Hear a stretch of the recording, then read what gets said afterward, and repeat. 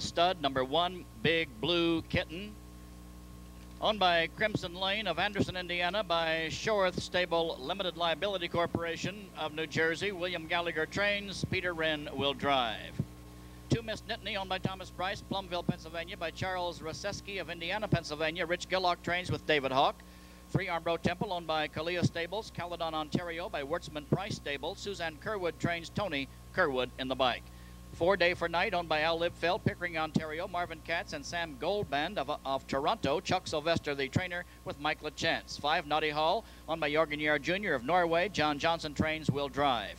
6 Briggy Hanover, owned by Chuck Sylvester, Lindy Racing Stable, L&L DeVisser, by Neil Goldman. Chuck Sylvester trains, and John Campbell gets a call. 7 Vivica Hall, owned by Walnut Hall Limited of Lexington, Bob Stewart, the trainer, with Eric Ledford. 8 Echo Hanover, owned by Peretti Farms, Inc., by Alan Ritchie, by Irving Liverman of New Jersey. Tom Artandi, the trainer, David Miller up. 9 Cherished Victory, owned by Brittany Farms of Versailles. Ron Gerfine trains, Andy Miller is in the bike.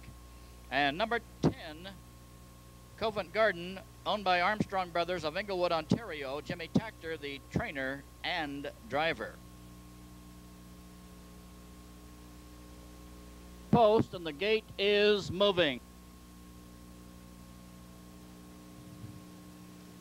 They're often trotting between fillies. Miss Nittany for the lead. Far outside rushing. There goes Naughty Hall. Out very quickly too is Armbro Temple. 3-way battle for the lead. And also rushing up on the outside now 4th Vivica Hall as that field thunders into the first turn. Trotting with the lead now, Naughty Hall, length and a half behind her. Finding cover, 2nd is Armbro Temple. On the outside, Vivica Hall trying to get to the lead. She's 3rd and parked. Racing for Miss Nittany. 5 inside her is Big Blue Kitten. 6 is Briggy Hanover. 7 following her, Day and Night. Racing next on the inside is Covent Garden. On the outside, racing 9 as they head down the backstretch off the quarter is Echo Hanover. And trailing that field of trotting fillies, Cherished Victory, front quarter 28-4.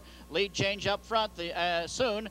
Still leading as they drive down the backside, Naughty Hall, but now the change because there goes Briggy Hanover as they drive to the half-mile mark. Briggy on the outside takes command. Following her, here comes Day for Night. Day for Night now makes her move. Briggy Hanover has the lead, and on the outside, Day for Night at the half-mile mark, 57-4, challenges and leads. Racing 3rd, Naughty Hall. 4th on the outside. From way back comes Echo Hanover. 5 is Armbro Temple. Racing 6, following cover. And also driving from the back of the pack is Cherished Victory. They head toward 3/4, racing past the draw gate. Day for Night has the lead. Behind her, 2nd, as they reach that juncture and race past it will be Briggy Hanover. And on the outside, still trying to move up, comes Echo Hanover. From way back, Cherished Victory is now 5th on the outside, coming way wide. Once again, here comes Armbro Temple. She's off the inside to the outside and driving. They're at the 3/4, 126 in the lane.